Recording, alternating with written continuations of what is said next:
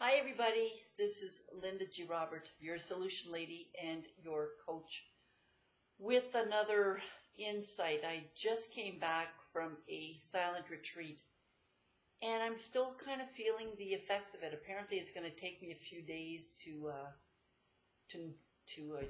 get over it. Anyways, during the silent retreat, of course, we were in silence. There were some moments where we were invited to share what we were going through. And on my way back home, I started processing all kinds of different information. And now what I'm thinking of is identity and how we identify and sometimes cling on to roles and titles that we've had. So, lately I've made some decisions. I've given my notice at work, and I'm going to be moving from where I live. And so the role that I had and the title that I had, in another 6 weeks or so, I won't have that title anymore. And I won't have my house anymore. And because I'm not sure where I'm going, there's a lot of unknowns. So the idea about that I want to share with you today is about identity and who we are, who we are as a human being and who we are as a soul or as a spirit.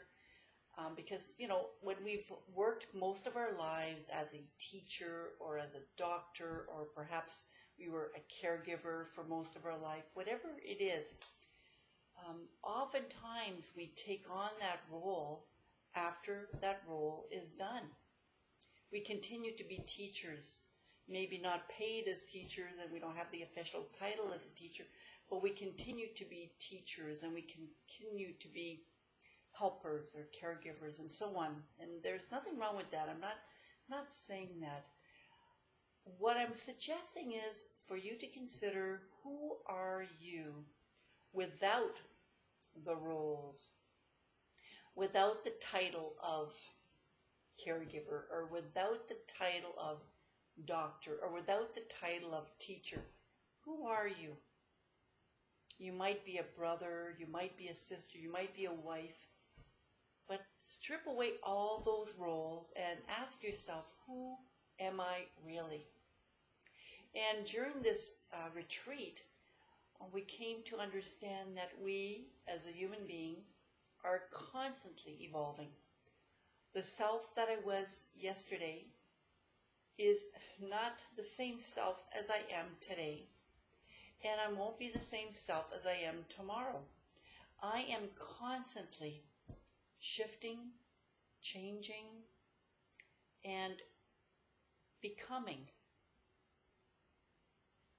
something different, evolving, right? So I have multiple me's. I have multiple me's. Imagine that. And it's kind of refreshing when you think about it, that, you know what, I don't have to cling on to the me that I was 10 years ago. When I'm opening myself up to the various experiences that I go through and the different relationships that I'm around, or that I put myself around, or that I surround myself with, I am opening myself up to evolving and to becoming a different me.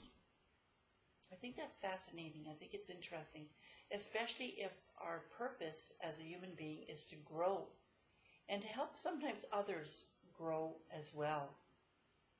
So the question is, who are you today? I'm selling my house. I was just sharing that. And who am I without a house? I won't be a homeowner anymore. I might not even be a renter. I don't know right now what I'm going to be. But who am I? Right? And who am I without that role that I had for many, many years? It's quite interesting. And, some things come up. There's fears that come up. There's, loss of various things that are coming up. So as I'm stripping away all of these layers,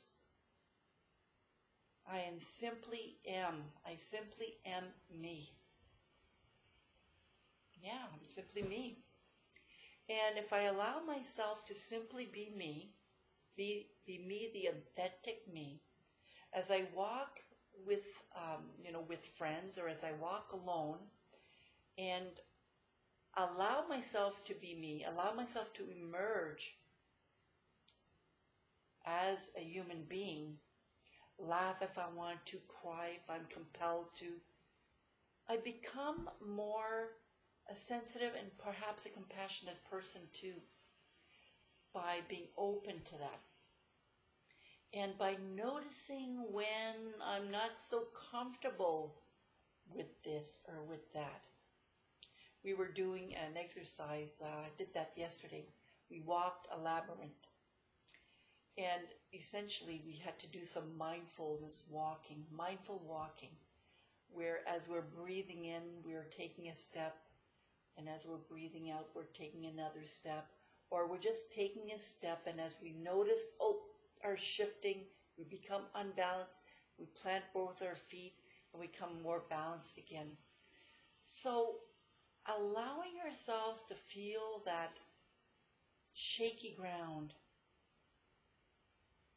and then knowing that I will get grounded again, I will find balance again, because when you think about it, our life is a series of unbalances and balances, unbalances and balances. We get thrown off, and eventually in time we become balanced again. This is life, right? This is life. And even though our life might seem to be very stable, sometimes, as silly as it sounds, the weather throws us off. So we are constantly having to go through changes, even though we don't realize it. And we're constantly having to make shifts, move this way or bend this way, so that we can adjust to those changes. And then, of course, when a big change comes in, we don't think we can handle it. But you know what? You can handle it, because you've learned along the way to simply be and to manage on a day-to-day basis those slight and subtle changes. So because there's a big change, we think we might not, but we can, and we indeed do.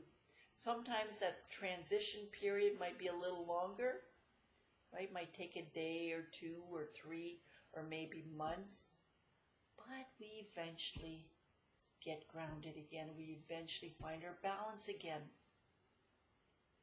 So that's the hope, right? And this is what I tell myself as I'm going to be going through these changes, is that I know that I'll find balance again. My 2 feet are going to be grounded again, and they might get thrown off again. But I know that eventually things do fall into place and settle. And so even though you might strip away all the roles, or choose, because in my case it was a choice that I made. If I choose to strip away those roles and responsibilities and the homes and all that stuff and all the material goods that go with it, I still am me. I still am that spirit, right? I might feel scared and fluttered and might feel unbalanced. But when I take a breath and when I plant both feet on the ground, I am simply me in this very moment. And that's what I have to remember. That's what you have to remember if you're going through that kind of time or period. Plant your feet on the ground, get nice and steady, and just take a breath before you choose to lift your foot and keep walking. Isn't that interesting? One of the questions that came up was, this person that was sharing in the group was saying she had her feet grounded and she was asking herself, why do I have to keep moving? Isn't that interesting? You know, she was walking that labyrinth and she found herself in a place where she didn't want to move.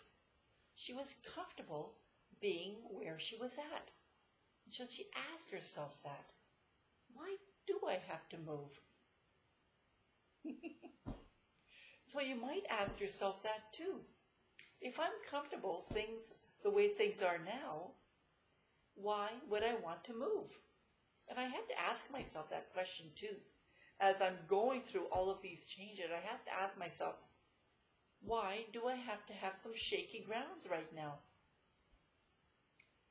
Well, there's many reasons.